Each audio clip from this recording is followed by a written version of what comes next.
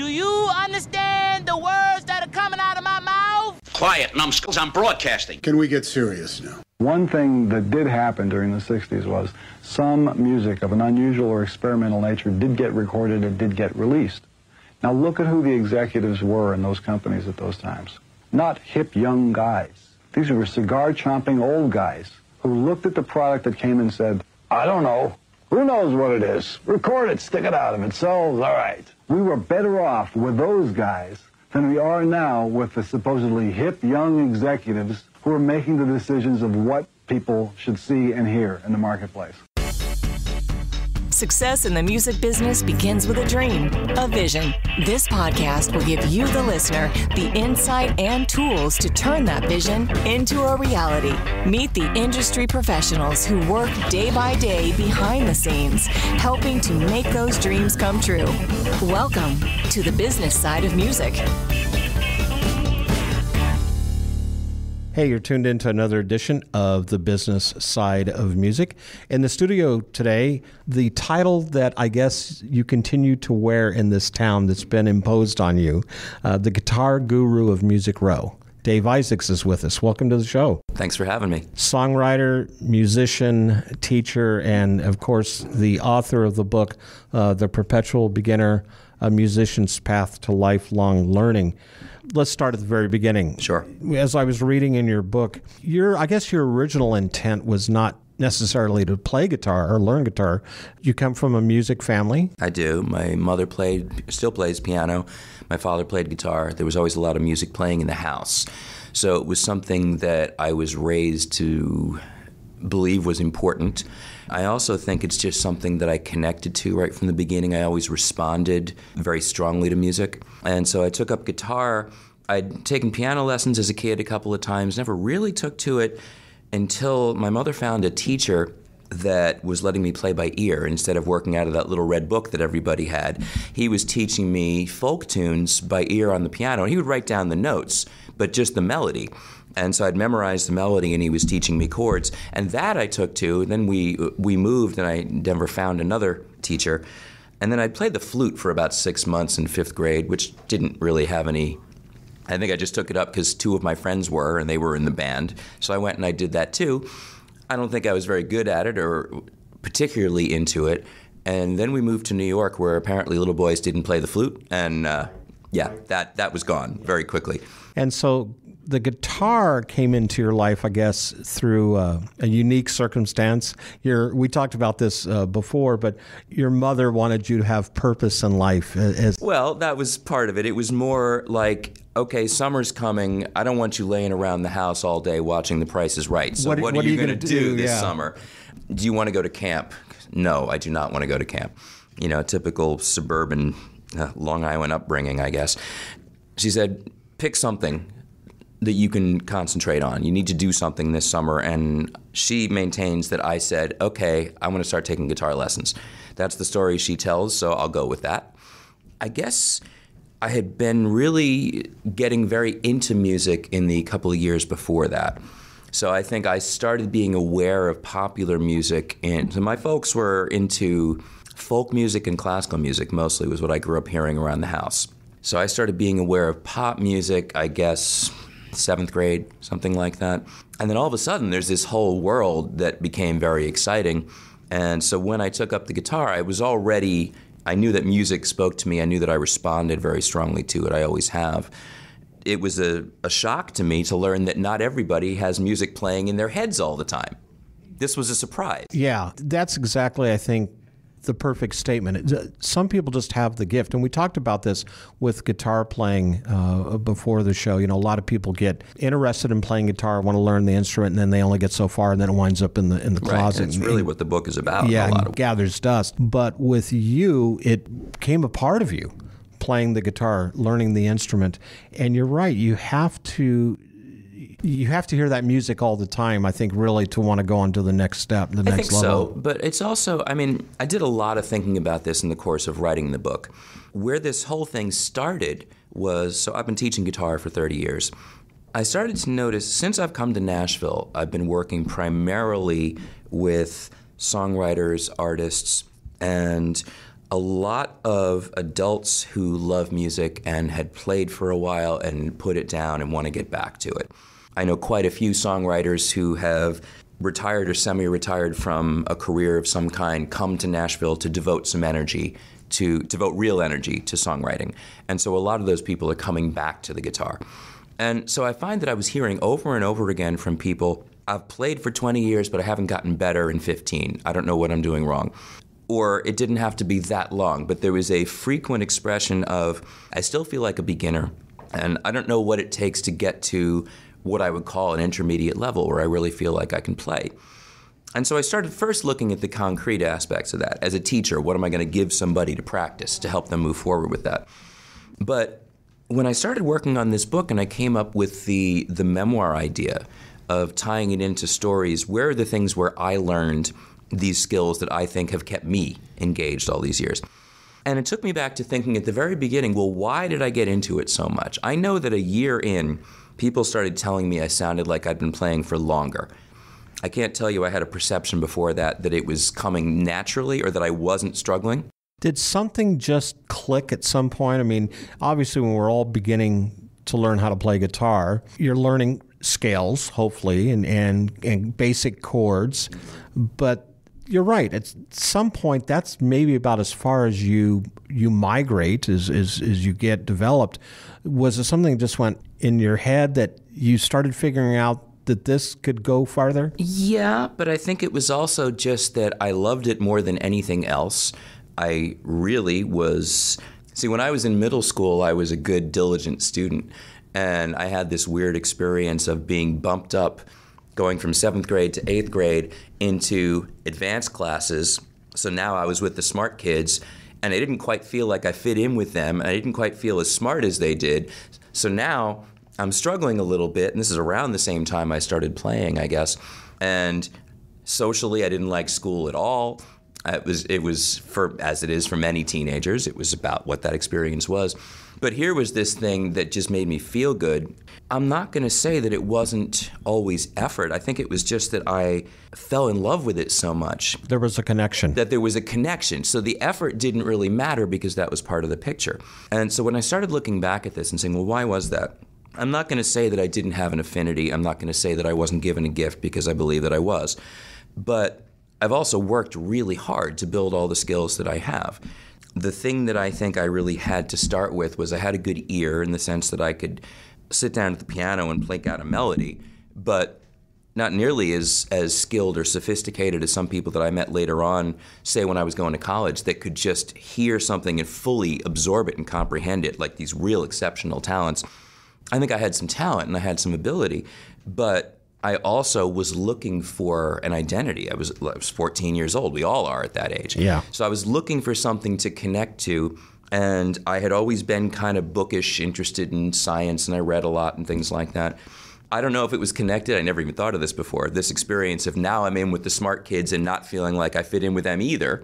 The guitar just was part of this whole universe that was so exciting. And so I think that that's an important factor, that I connected to it because of who I felt like it made me. And also that, like I said, I've always responded very strongly to music. And for me, it's a physical experience.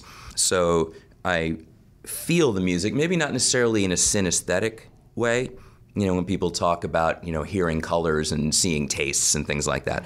But I definitely get some kind of physiological response.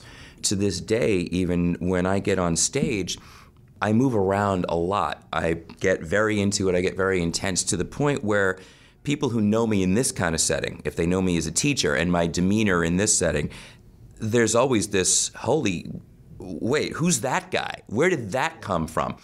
That has always been in there in some way, that my physical response to music is something that's just, it's very satisfying.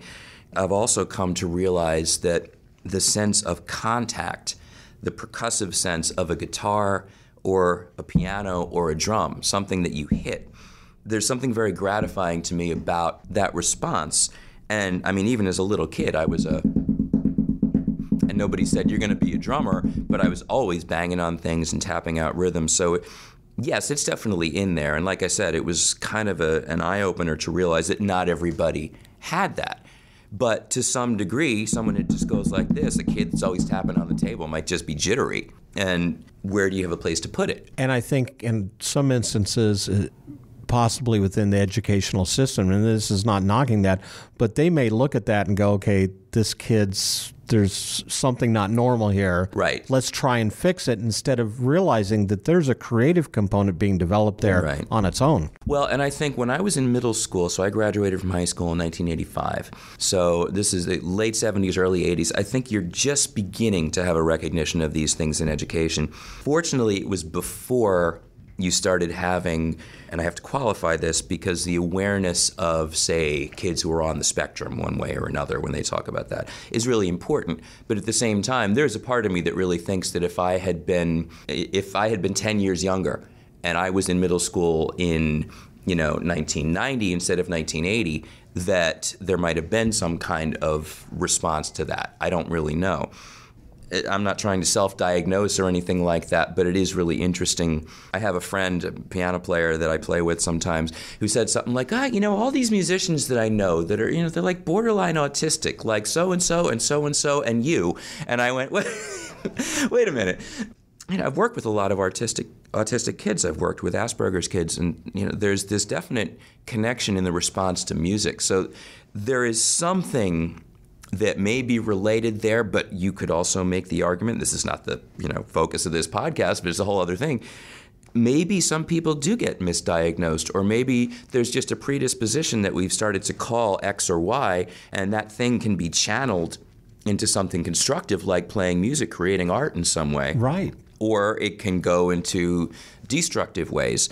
Like I said, it's not like I was ever diagnosed with anything, but I certainly had, as a preteen at 11, 12, getting into 13, the hormones are firing and your socially awkward thing is happening. And I definitely had some full-blown freakouts in school where I just couldn't deal anymore. So I wonder, that there's an energy there that those freakouts were just like, oh my God, this has nowhere to go.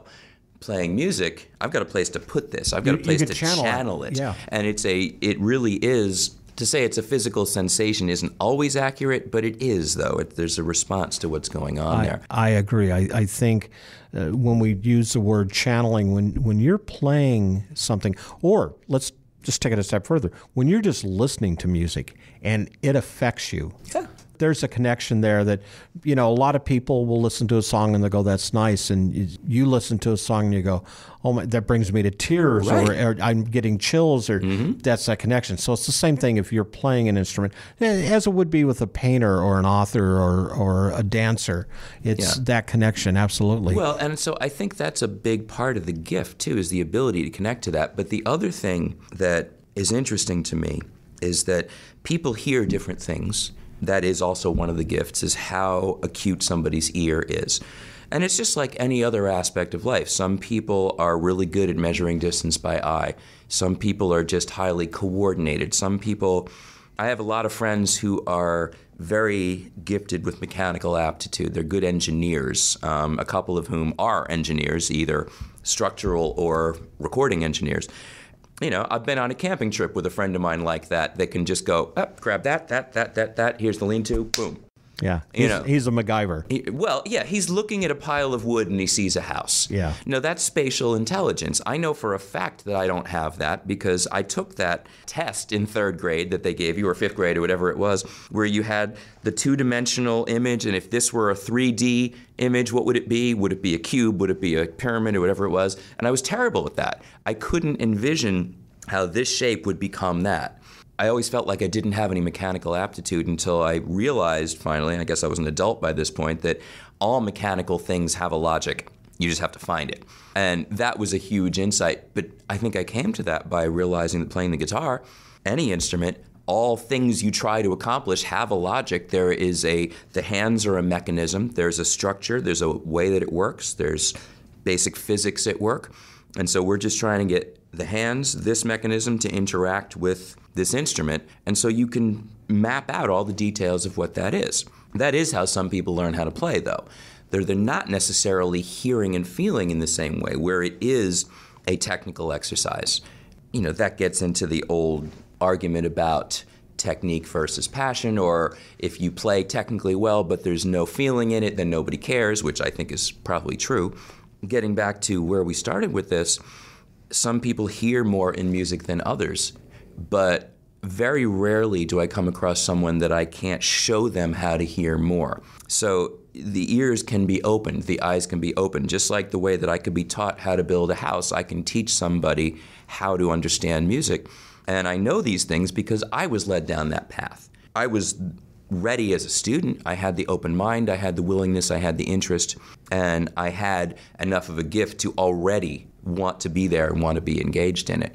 But one of the challenges I think people face is that if they don't have the affinity and they don't see those things there, if they are not shown, if they're not taught what to listen for, what to look for, what is going on here, ask the right questions, that opens doors for everybody.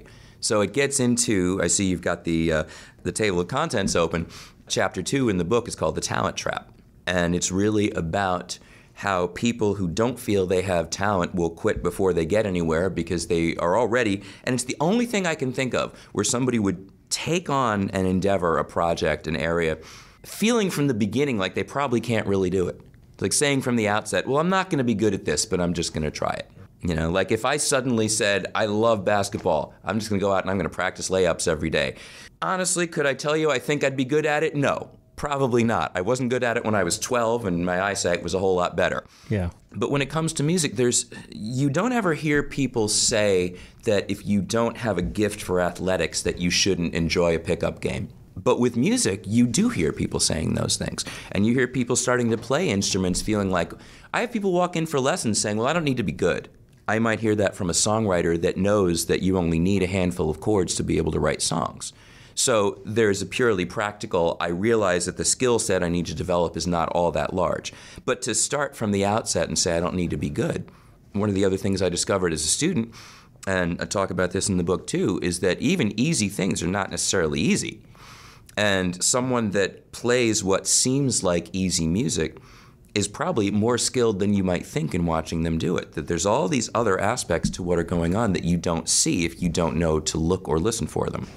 We're going to take a break, get a word in for our sponsors, and then we come back. I want to talk about some of the contents of this book because it is an interesting read. And then I've got a question or two dealing with the future of guitars because that's a topic of conversation that seems to be coming up quite a bit these days.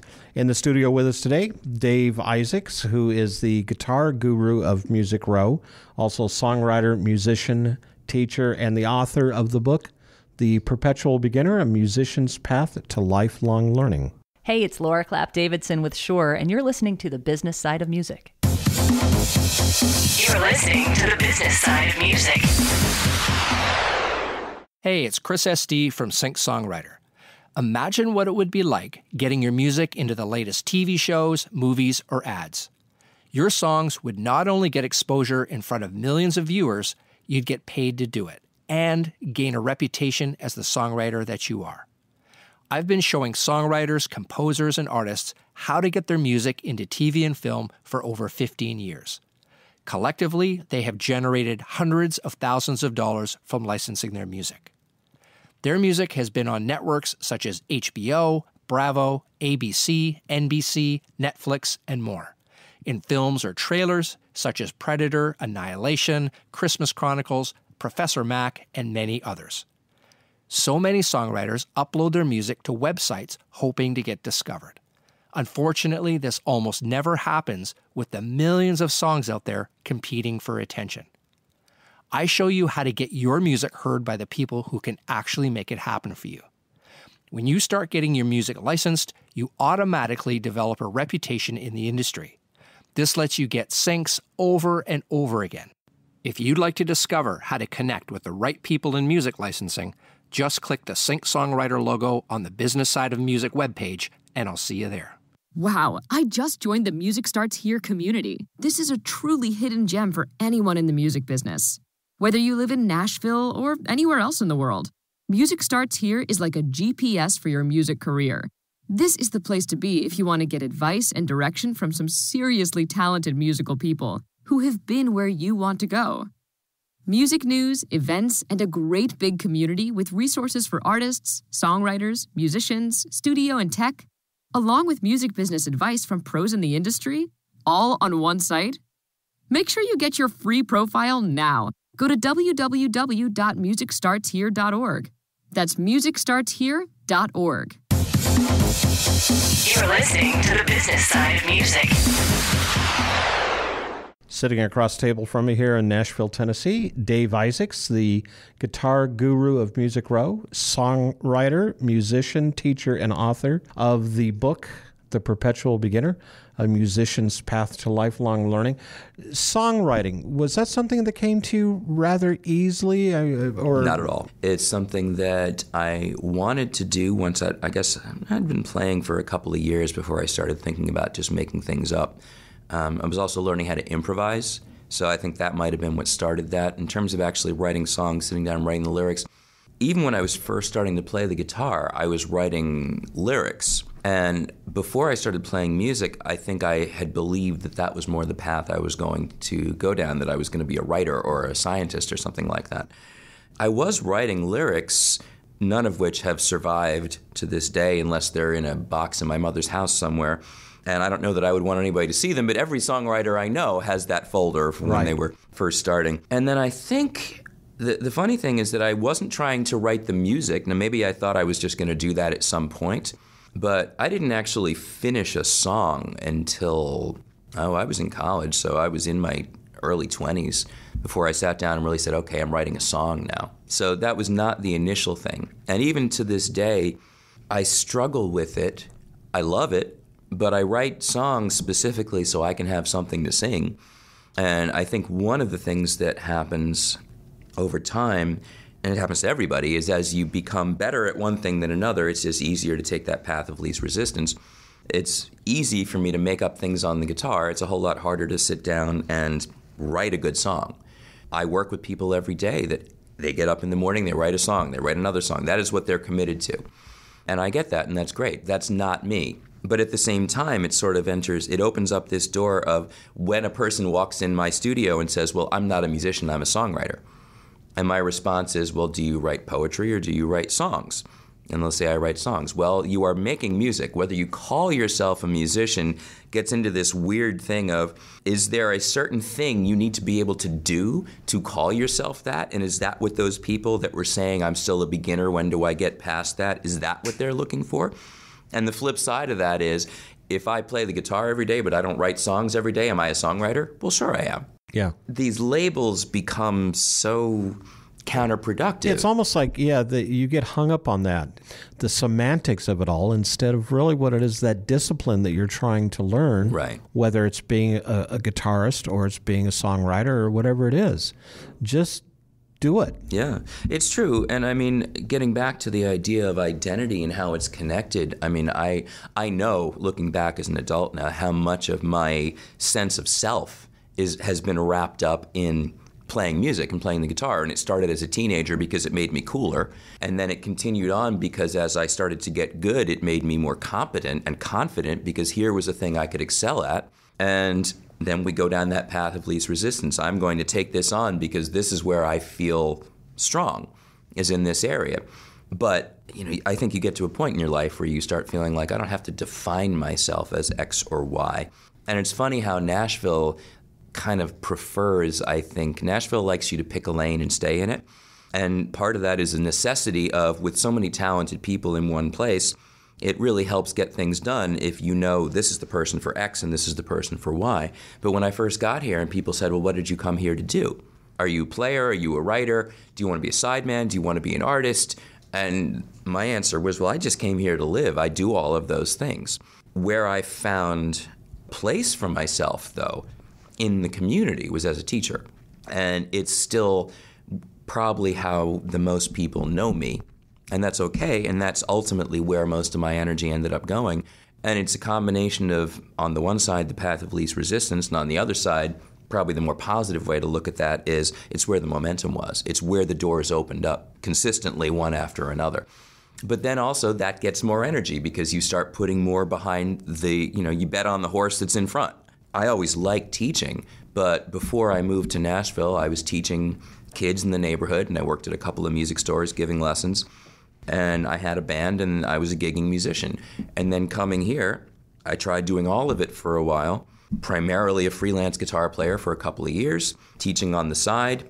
And then through a whole variety of circumstances, I had an artist project that I had been committing myself to that fell apart. My wife got laid off from a corporate job about a week later. This is 2008, when the bottom started dropping out of the economy. And yet a week after that, I get an offer to teach college, teach a music theory class, and I'll get benefits teaching one class. So yeah, sure, I'll do that. So now, you want to take another class? Okay.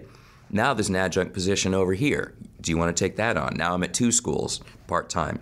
Now one of them offers me full-time. So now I'm a full-time college professor, and I did that for 5 years.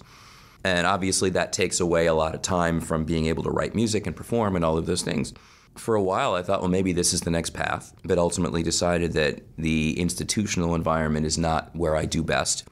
And so I went back out on my own. So I'd walked away from a salary and benefits. Now I've got to make a living, and I've been teaching. I got a reputation already doing this, so let's put all the energy here. So over the last 10 years, really, that's where most of my focus has been. I want to jump around a little bit on the book. One of the chapters I found interesting, The Purist and the Maverick. I somehow knew you were going there. I have a knack for those things, I guess. Let's talk about that just a little bit. First of all, there are people that like to think outside the box. Yes. I'm one of those individuals that says there is no box. Throw the box away. Mm-hmm. I guess in a way that would make me the maverick. But at the same time, it's, if I'm doing woodworking, it's a hobby of mine. I love to do it. I will take so much time to seek perfection on whatever it is that I'm doing. Can you be both? I don't think seeking perfection makes you a purist. Okay. I think what makes you a purist is holding up something else as an example of perfection and saying, if I don't achieve this, then I haven't accomplished what I want to accomplish. Gotcha. And there's nothing wrong with making that choice. Where I have a problem with it is when it becomes restrictive in the sense that you play a song a certain way and somebody says, well, that's not the right way to play it. And there's plenty of those people out there. Yes, there are. That will tell you that. Yeah. And there is a time and place for that way of thinking. If the thing that you're doing is a genre piece or a stylistic, you're shooting a scene from a movie, there's a band playing, it's 1940, it has to look and sound like it would. This is part of the reason people still study orchestration. If you're, say, a film composer or even you're writing music for TV, there's a string quartet in a scene. Well, you should have an idea of what that's supposed to sound like. It's got to be appropriate. And there are times someone just says, I fell in love with the way Robert Johnson played the blues and I want to sound like that. Great. But if then that becomes your definition of what blues, in air quotes, is, if you want to chase that, great. If I don't, you have no right to say you're not doing it right. And the thing that really reinforces that to me is that the people who had the greatest impact in music, the people who are the greatest inspirations to the greatest number of people, every one of them threw away the box and found their own way to do it. And I think of a friend of mine, and I'll give a shout out to my buddy Chris Watkins. As an artist, he goes by Preacher Boy, but he's also a very, very good writer, music blogger. He wrote a piece about the blues, and his music is bluesy, but not at all in the box in any way. He was talking about people saying, Muddy didn't do it like that. And his language, I'm not going to be as appropriately, perfectly sarcastic as he was, but it was basically like saying, are you too stupid to realize that Muddy Waters was an innovator and that he went to Chicago and created something that had never been before and did not sound like where he started and everybody imitated him? And now you're saying, well, you have to do it exactly like him? And if the answer to that is, well, you're not Muddy Waters, well, fine, hang it up. It's a pointless discussion, and people get into this thing, you have to do it this way. When every one of my inspirations took their inspirations and filtered it through their own musical sensibility and tried to achieve perfection in their own way. But they set the standard by their interpretation of what they're taking in. Now, someone like me, I came into it as a student, and when you sign up to study, you are showing up to be taught, to be led. And for me, that was a long 10-year process of playing on my own, taking guitar lessons, now music school, now graduate school. So it's a lot of guidance. That's a lot of being told the right or wrong way to do it. And this was in classical guitar, where there's definitely an orthodoxy and and an approach. And coming to it now, everyone has to go through that to some degree because that's how you develop skills. You need the guidance. That's one of the things the book is about, is this is the guidance I got. These are the lessons that I learned. But you do at some point have to say, okay, how do I do this? And even if that means making a change, oh my God, the composer didn't say to do that, or the person who did that song the first time didn't say to do that. Well, but this is how I do it. Well, it's wrong. Well, is it?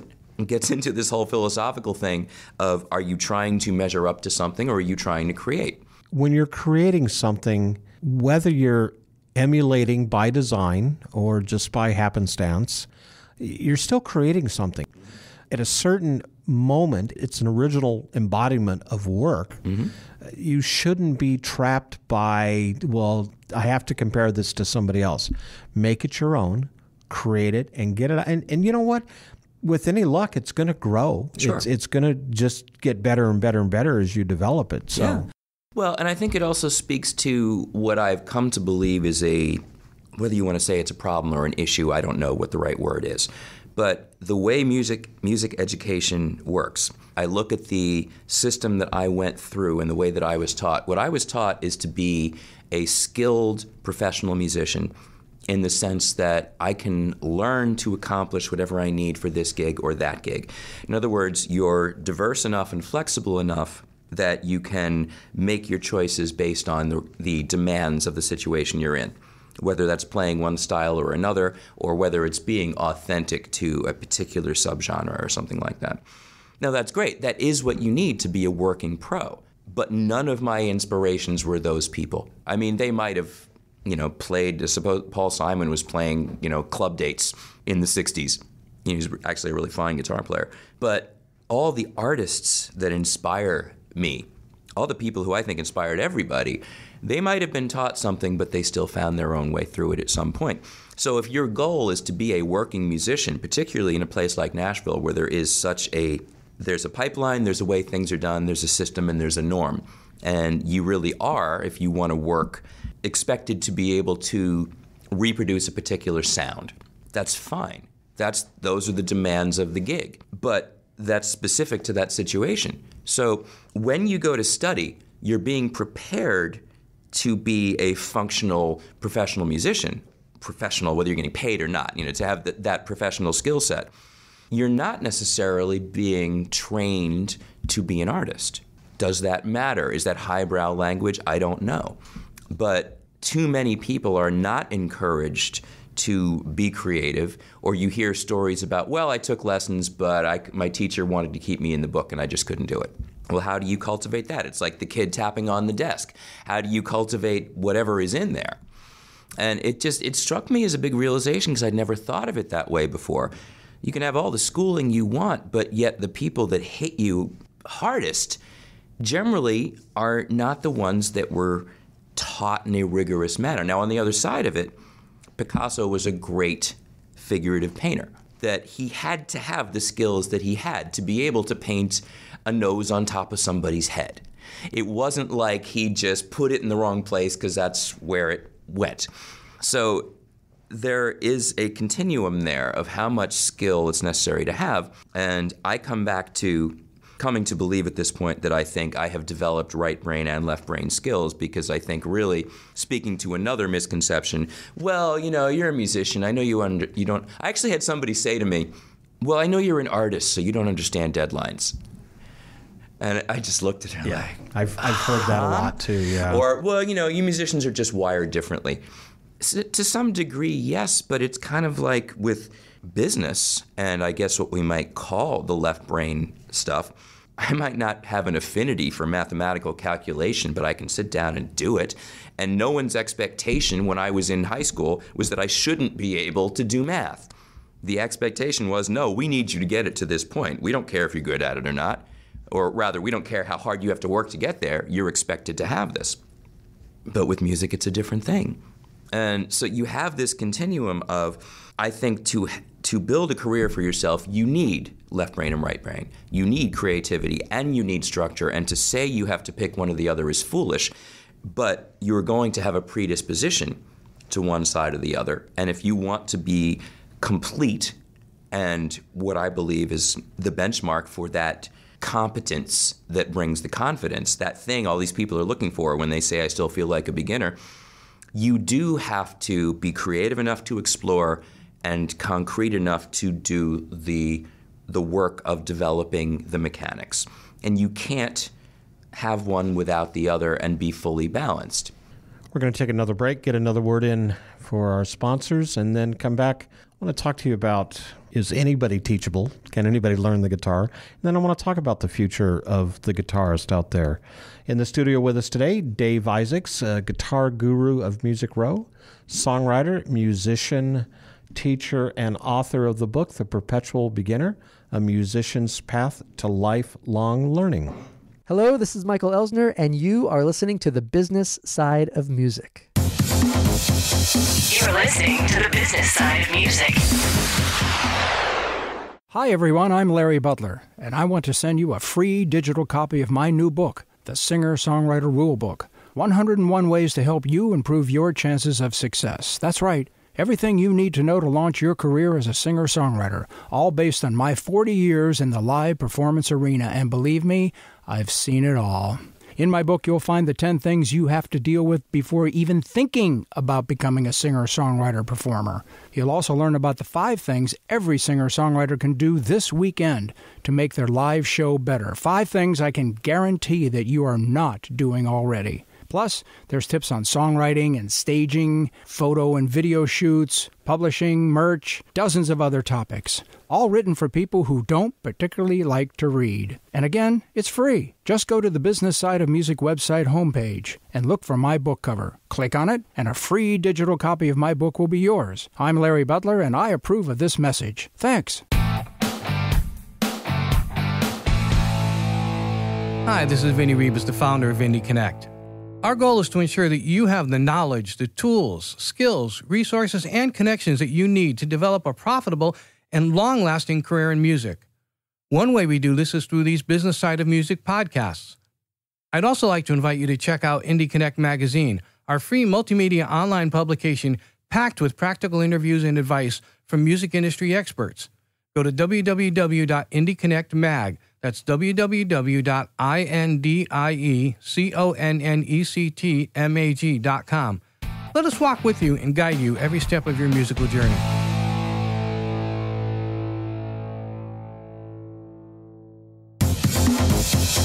You're listening to The Business Side of Music. We're back in the studio. Dave Isaacs, the author of The Perpetual Beginner, A Musician's Path to Lifelong Learning. Can anybody who wants to, can they learn the guitar? I mean, are there just some people out there that just, you kind of can't even put a left foot right front, or maybe left hand, right hand, can't figure out the instrument? But we know we've talked about some people just hit the wall. But can anybody learn the basics of playing a guitar and hopefully get some enjoyment out of it? I think so. I mean, the only time I have ever come across someone that I didn't think was teachable was if their attitude was wrong. And the wrong attitude is, I can't do it, so I'm not going to work hard enough to actually make it happen because I don't believe I really can. Or, I mean, when I was teaching kids, and sometimes they were just casual about it and weren't all that interested. I don't have that problem now because everybody who walks in the door of my studio wants to learn. I think some people have a steeper learning curve, or some people have more of an uphill climb to get there. But when you break it down to, we can describe, whether you're talking about the technique and the mechanics or we're talking about understanding the music, we can categorize, organize, and describe what all of those things are and work you through it. So it's almost maybe 2 things, maybe more, but it's attitude and it's mechanics. Yeah. If you have the right attitude, you can learn the mechanics. Yes. If you don't have that attitude, the mechanics are just going to be... Because the mechanics are just physical. It's the laws of physics of motion and movement in the universe. So all of that works. Now, you can't disregard the fact that some people, and I've seen this, like I said, I've been teaching for 30 years. There are people I show a couple of things to, and they can play a bunch of chords in one lesson. There are people that after 3 months still can't get a chord to ring. Yeah. But there's other factors in there, too. How much time is that person... Now, the one who can just do it immediately, okay, great. Clearly, there's an affinity there. But at the same time, maybe their guitar is set up to be more playable than the other person who's struggling, and we try to take those things into account. But I just feel like the affinity part of it is the least important part of the equation. And if somebody wants it enough, they're going to stay on it. And I've seen it again and again with people who didn't believe they had any real ability, but they cared about music and just wanted it enough that they made it happen. And I know some very successful musicians that have said that. Robert Fripp, that founded the band King Crimson, said he had a tin ear, that he just surrounded himself by great people who could show him the right things, and became a very successful artist. Yeah. So I do think anybody can learn. I think it's difficult for some people to stay in it long enough to get past the frustration, which is also part of one of the big topics of the book. And I think that's something else too, is there's a little bit of frustration in everything that you do in life anyway. So you almost have to have that mindset that, okay, you're going to have these obstacles, or you're going to have these hurdles, or in some cases you're going to have a wall, and you're just going to have to power through those and get beyond that. But once you do, I would think the satisfaction of making that next step, that next level, as you said, maybe it's from a very beginner status to an intermediate. It's kind of like when you snow ski. There's a reason you start on the bunny slopes and you don't get on the Black Diamond. Right. You know, it's for your safety, but it's also, you're not going to enjoy yourself if you're up there and you're just falling down a lot. So it's baby steps to start. But once you get that and you get the momentum going, then I think a lot of it is mindset too, right? It is. And it's also what you have the opportunity to do, in the sense that playing simple things is maybe not all that gratifying on your own, but playing something simple as part of a group, if your simple contribution is helping make this big, beautiful sound, well, that's something else entirely. And so one of the things I tell people a lot is, you want to find something you can do that's satisfying, that's not hard to do. Make sure that this is one of the other challenges with studying, is that a teacher always wants to keep you growing. And so you're constantly being given things that stretch your abilities. But if you live on the edge of your abilities all the time, there's not a whole lot of satisfaction from that. It's the triumphs are spread out. They're few and far between. So you have to be able to take a step back and just do something that feels good. Yeah. If you're really into and moved by complicated music, doing something simple might not do that. But at the same time, there's something so fundamental. Just settle into a groove. But it took me a lot of years to begin to understand that, because the guitar for me was this aggressive thing for a long time. And when I started really understanding more about music and rhythm and feeling it, and like when I was 14, well, God, why would you want to play bass? Guitar is so much more exciting. And so no. Play one note on a bass and play it right. Especially when you got one of those big 8-speaker cabinets going on, just and the whole world is vibrating. It's, yeah, that's a feeling, that's a thing. That's simple. You can boom, boom, boom, boom. Well, I could hang out here for a while. This feels good. And we have all this technology available to us now. We can find backing tracks on the internet. We can create our own backing tracks on a computer or on your phone. There's all these things that you can do. We have all these tools that make it easier for people to learn, if you know what tools to use and how to find them. So, my biggest point is that there's always something else you can do, as long as you keep your eyes open for another option. I want to sidebar here for a minute, outside of the book and everything else. Musically, from a guitarist standpoint, is there a certain guitarist that inspires you or influences you more than others? Is there somebody that you just love to listen to, or is it just kind of like the whole plethora of guitarists out there? Is there who is it that you listen to? Well, at this point, it's so vast that I could tell you who I started with. In terms of who inspires me now, there are so many, and my interests are pretty wide. So I can be interested in completely different styles of music and completely different playing approaches. I've rediscovered the classical guitar again recently, which is something I studied seriously. I finished 2 degrees and then pretty much walked away from it completely for 20 years, and just started picking it up and practicing it again.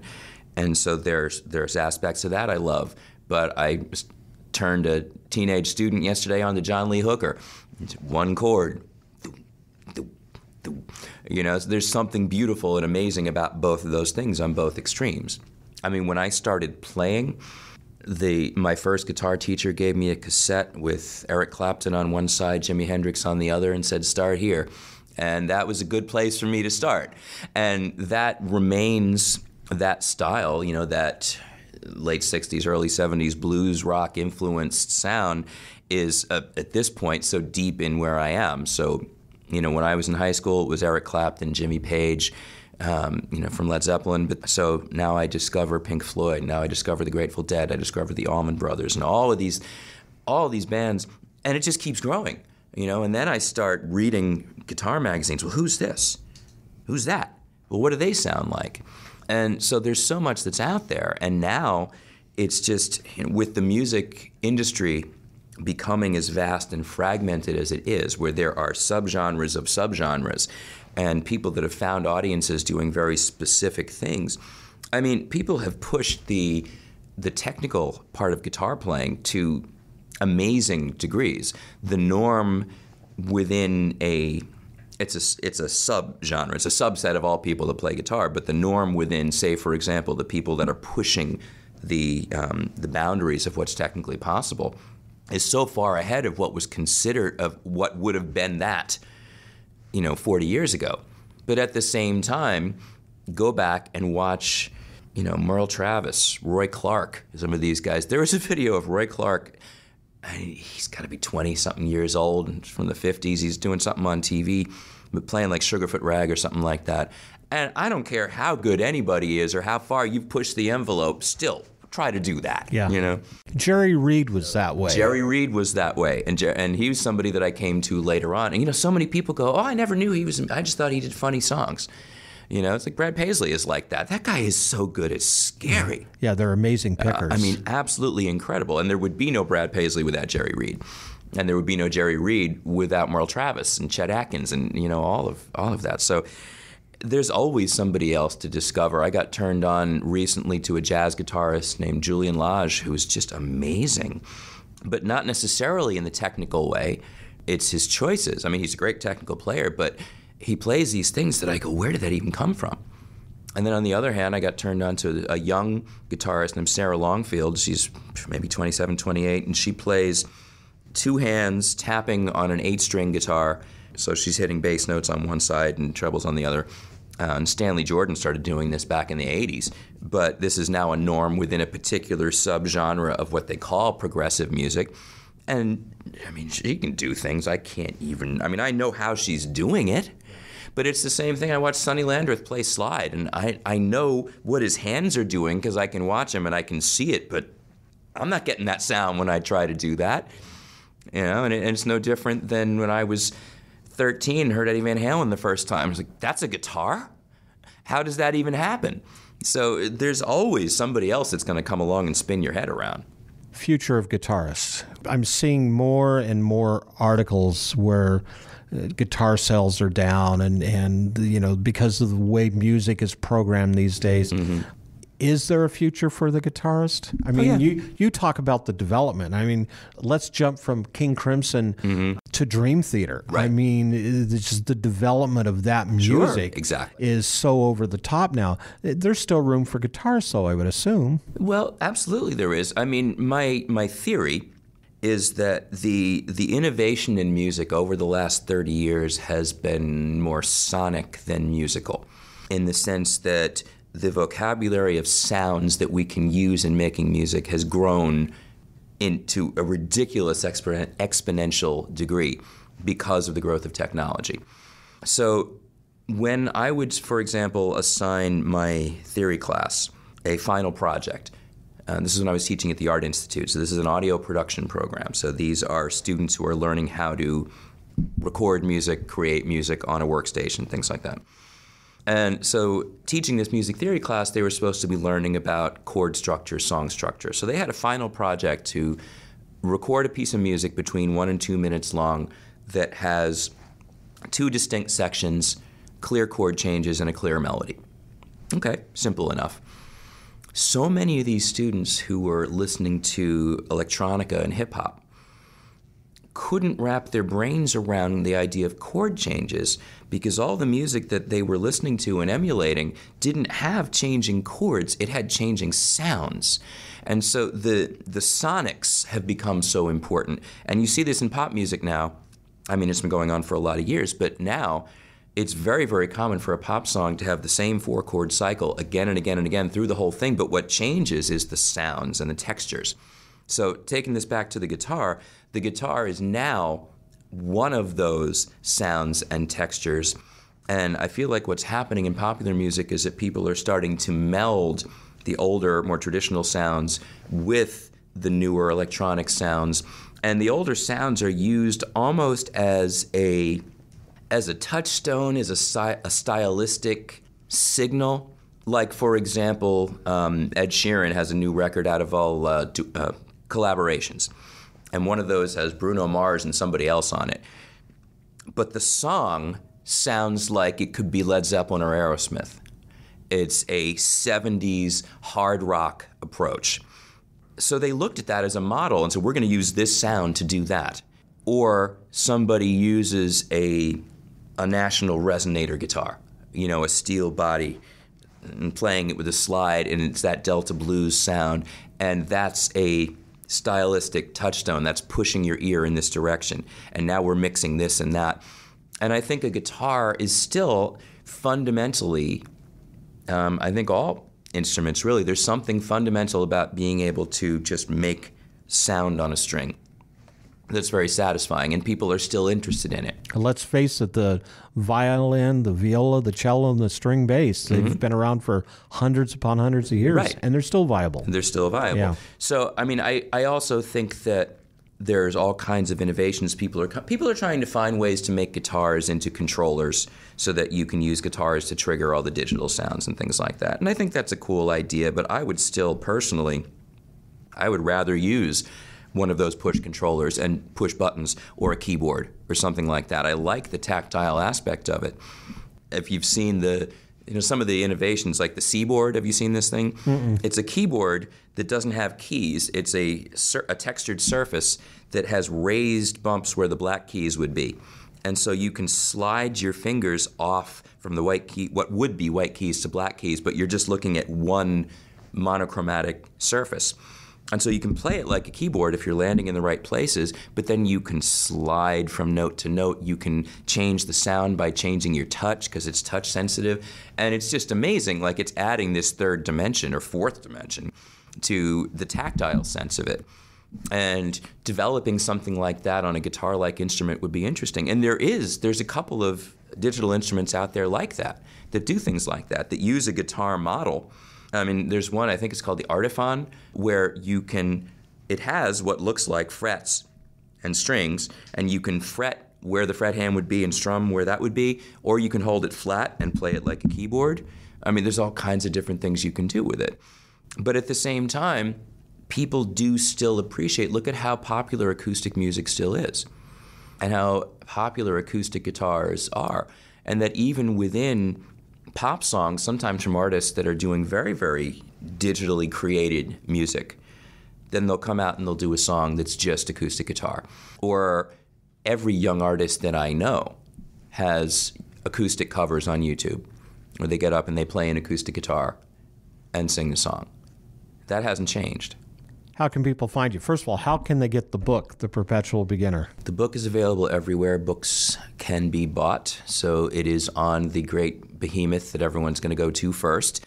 I'm also a big supporter of independent bookstores. So if you have a favorite indie bookstore, you can ask them to order it. But it is online found at all the usual suspects. And the good news is it's a hard copy. It's a hard copy. Yeah. There is an ebook as well. So that is available. But yes, it's a physical book. I was able to actually crowdfund this project. I raised several $1,000s to pay for the design and production, and I was able to make what really feels like a real book. It doesn't feel homemade. It doesn't feel like a zine. I don't expect to be, smelling ditto sheets or anything like that when I put the thing down. It really, I'm very proud of the physical object. It feels like a piece of art. And also available from me directly through NashvilleGuitarGuru.com. And that's how they can find you. That's where you can find me. Dave, thanks for being on the show. Thanks so much for having me. Don't forget to check out our affiliates, including Lab Canna, fine hemp products since 2014. Click on their link on our website for more information and how to order their product line. If you're interested in getting your music into film or television, click on the singer-songwriter link on our website. Absolutely the best way to get your songs listened to by top TV and film music supervisors. This is how you can get your songs quickly licensed for your favorite TV shows and movies. Click on our website link to get a free digital copy of Larry Butler's new rulebook for singers and songwriters, 101 ways to help improve your chances of success. Also, check out our other affiliate, Music Starts Here. You can find them at musicstartshere.org. Probably the best one-stop shop for the singer, songwriter, or aspiring musician who's relocating to Nashville or wants to. Last but not least, shameless plug for this podcast. Become a YouTube subscriber by going to the Business Side of Music page. You can hear all of our released episodes there. Also, check out our website at businesssideofmusic.com. Follow us on Facebook at the Business Side of Music Podcast and on Twitter at BizSideOfMusic. The Business Side of Music is the creation of Tom Sabella and Tracy Snow and is produced by Bob Bender. The Business Side of Music is recorded at Music Dog Studios in Los Angeles, California and Nashville, Tennessee. Production sound design by Keith Stark. Voiceover and promo by Lisa Fuson.